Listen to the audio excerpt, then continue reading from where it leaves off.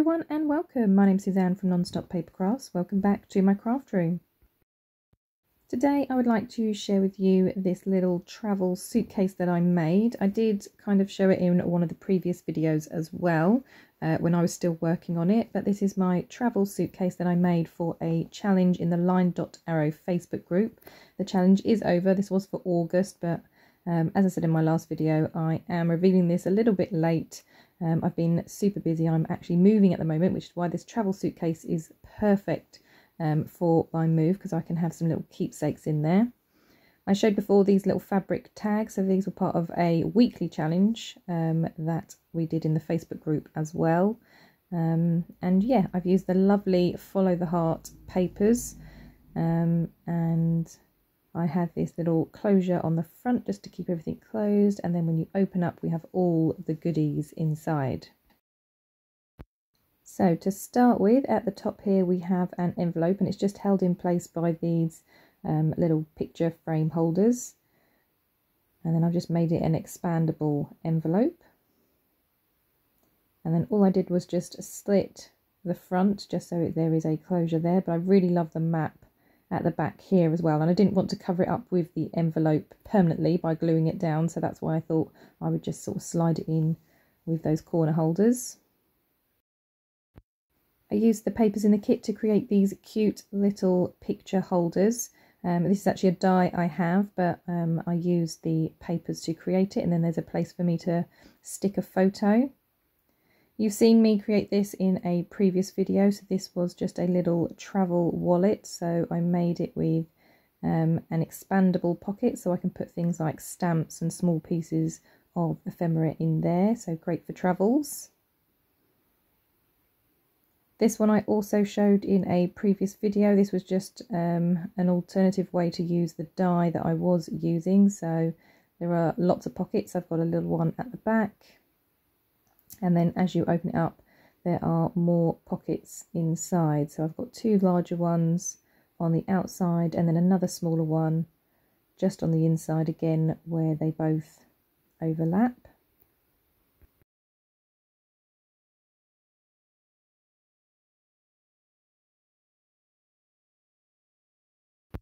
And then again we've just got this string closure which I just wrap around just to keep it closed. So also in here I have a few tags from the kit which I will be journaling on and then attaching inside when I am ready.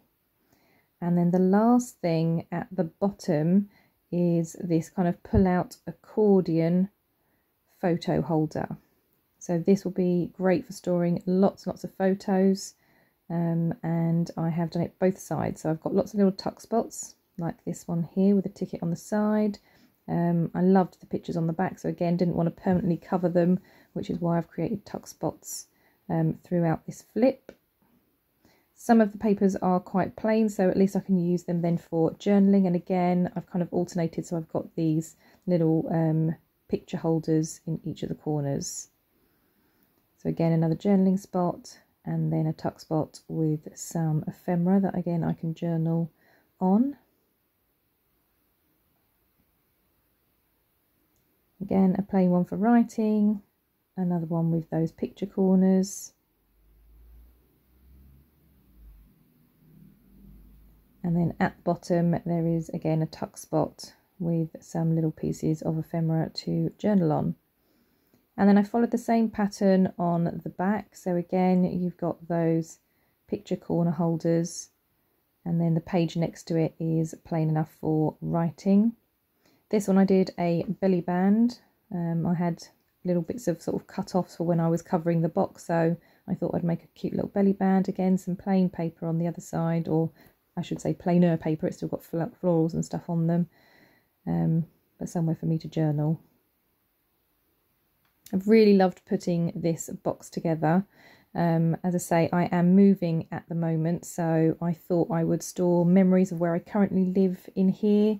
And also then have some photos of where I'm moving to, just to kind of show my transition from one area to the next, because I'm moving quite far away and away from my family as well. So I'm going to have some family photos in here as well, which will be a really nice cute keepsake.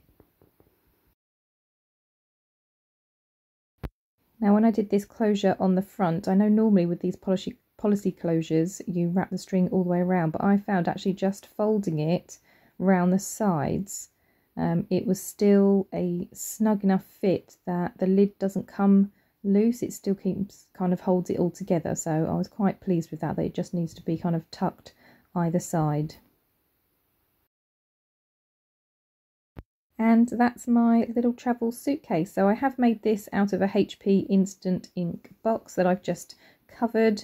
I thought it made a nice sturdy box. As I say, I want to fill it up with different sort of photos and ephemera and bits and pieces of where I currently live and where I'm moving to, as well as some family pictures, just to kind of show my travel from one place of living to another, because I'm moving to a completely different area. It's quite far away from where I currently live, so I am moving away from family, which also means that you're probably not going to be seeing many videos from me between now and possibly November, which I know it feels like a long time away, but I'm sure it will go quite quickly. But yeah, my craft room is currently being boxed up and packed, so yeah, I certainly won't be able to do any crafting or videos for a little while.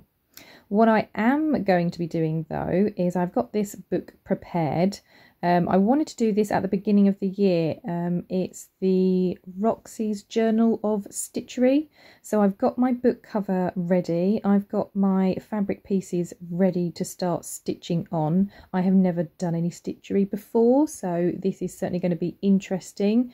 But I was thinking it's something that I can do while I'm moving that doesn't require having lots of different bits and pieces out. Because I knew if I was making a journal, I'd be like, oh, I need my crocodile, oh, I need my eyelets, and I'd just, yeah. But I thought this way, I just need some threads, some bits of fabrics, as well as this book and the base pages. So yeah, I'm hoping that this will keep me busy, and I may do some YouTube shorts. I'll also be posting pictures on Instagram, so if you do not follow me on Instagram yet, my links are down below. Come and take a look, because I will be posting updated pictures on there. Well, that's it from me. As I say, I will be gone from the channel for a little while I am moving, but as I say, make sure that you are subscribed, you hit that bell. I will be doing shorts to kind of show you how I'm getting on with the journal and stitchery. And like I say, follow me on Instagram and you'll see some updates there as well. But for now, I wish you all a wonderful crafty day, and I will see you soon. Thank you so much for watching. See you later now. Bye bye.